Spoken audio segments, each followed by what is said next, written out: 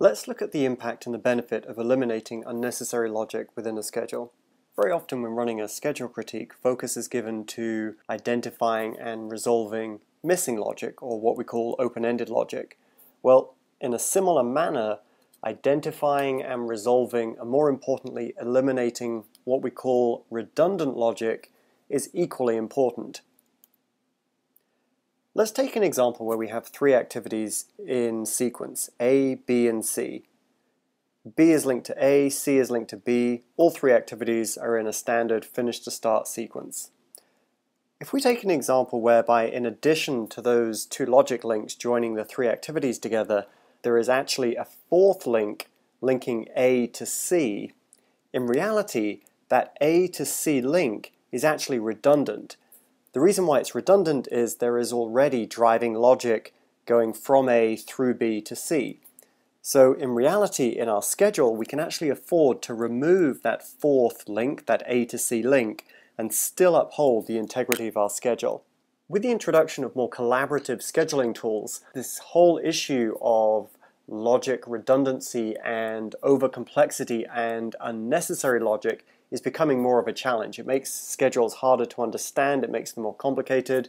It even has a negative effect on the likes of risk analysis. So the ability to remove this redundancy is very, very useful. Fuse provides a means of not only identifying redundant logic through the Fuse Redundancy Index, but it also now provides a means of actually removing and cleansing your schedule. Within the Logic Analyzer, if we click on the Redundancy Index button, Fuse will run a logic analysis check on in this case, the Primavera schedule, and it will report back not only the count, in other words, the number of redundant links, but it will also give us an indication as to how much of the schedule, in this case 6% of the logic within my schedule, is actually redundant. The view is split into two tables. The table at the top is a list of redundant links. In our example, 4 redundant links in our schedule.